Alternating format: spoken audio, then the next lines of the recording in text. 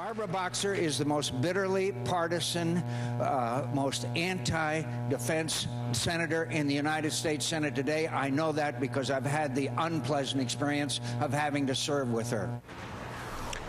He went on to even suggest that she was somehow not a patriotic American, that her votes on defense issues somehow put her over the pale. Do you think he's gotten a little bit too tough, a little too partisan? Well, John is a fighter, and you heard the issue, defense. It's the issue that gets him deeply concerned, and I think he's intensely engaged in this campaign in Arizona and intensely engaged in this campaign across the country because he's concerned about the direction of the country. Every politician at times gets pretty intense in their rhetoric if they have passion, and John McCain has passion about the defense of this country.